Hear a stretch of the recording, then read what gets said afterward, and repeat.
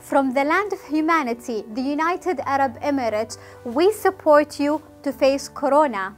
We cannot deny the fact that coronavirus is threatening the mankind. It is running throughout the world. Everyone must confront it in order to prevent its spread. It is not new to the United Arab Emirates to be always in the front line without hesitation to extend its supporting hand to brothers and sisters across the globe. Following the firm legacy and approach of giving built by the late His Highness Sheikh Zayed bin Sultan Al Nahyan, may Allah rest his soul in peace, for the benefit of all mankind.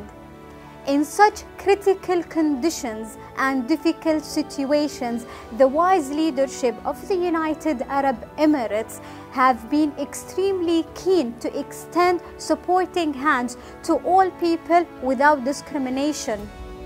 The land of Zayed the Generous embraces in the humanitarian city in Abu Dhabi with more than 200 people from citizens of sister and friends countries.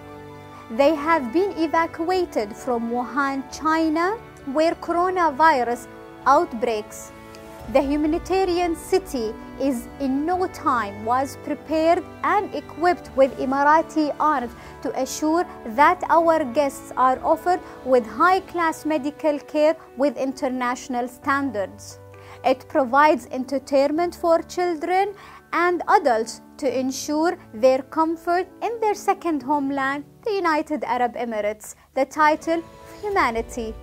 Quarantine procedures will be applied to guests of the United Arab Emirates coming from China for 14 days to assure their safety. They shall be educated on the nature of the disease and the safety precautions.